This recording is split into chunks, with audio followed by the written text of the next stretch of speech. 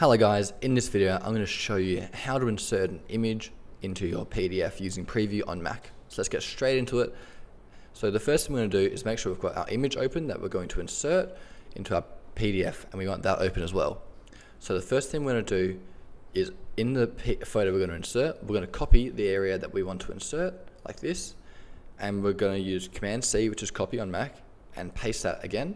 And what this will do is create a duplicate of the image in the image. This is a bit confusing, but hold on to me.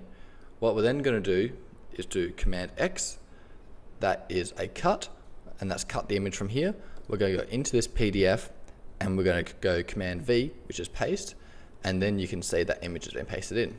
Now it's a bit big, but we can shrink it down slowly, like this, and you can see that image has been inserted in. This is actually the only way to do it on Mac using Preview. It's a bit funny, but it works once you get used to it. And like, there we go. Now we can insert that image in.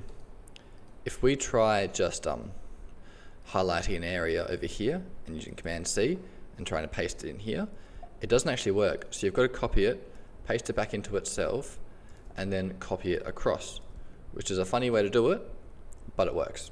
So guys, that's how easy it is to actually bring across an image into a PDF on Mac using Preview.